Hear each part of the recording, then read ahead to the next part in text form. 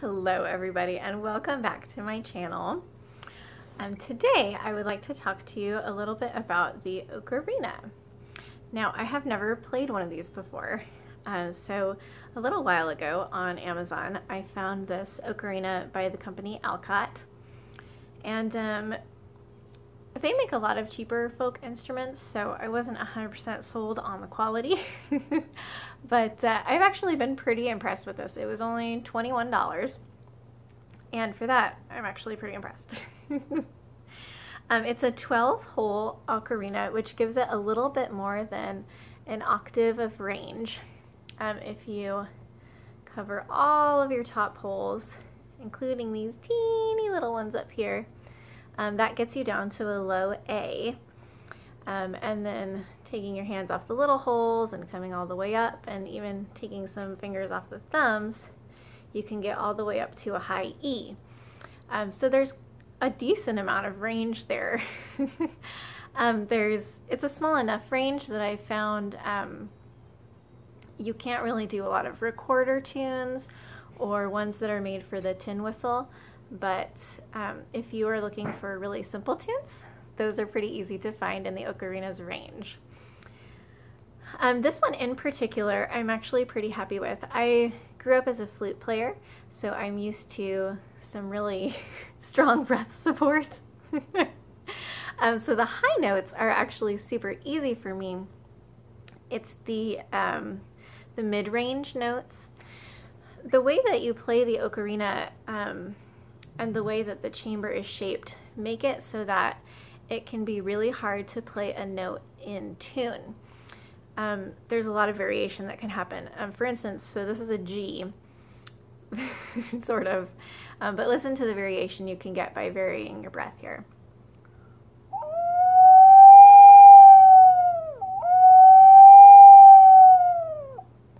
That's one note.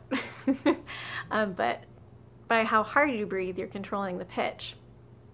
So certain notes will need certain amounts of air. Your higher pitch notes are generally going to need a lot more air than your lower pitch notes. So I don't really have any trouble with the higher notes, but some of the low notes, it can be real tricky for me not to blow them sharp. So that's something that I am working on right now. Another thing I wanted to show you, I'll show you how pretty it is. I like pretty instruments. It is my weakness, definitely. But it does come with this really cute little carrying case, which, since it is ceramic and a lot more breakable than some of my other instruments, I do like to keep it in its little case.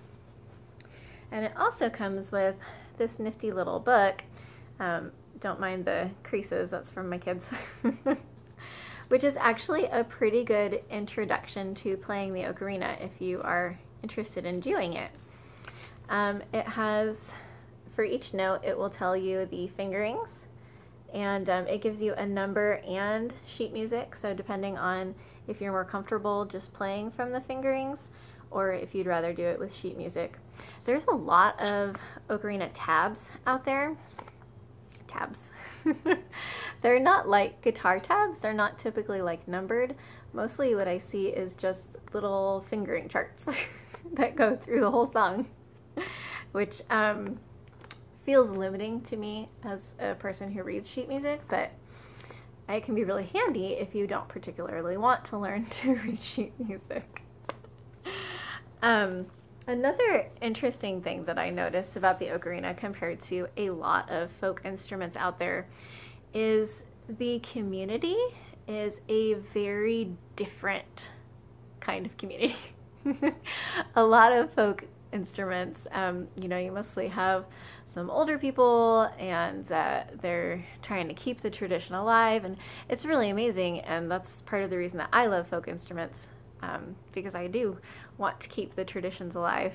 But the ocarina subculture, I guess, seems very focused on like fantasy novels and video games and anime, and so there's a lot of really cool songs that you can find out there if that is your thing, and that is one of my things, so I do really enjoy it.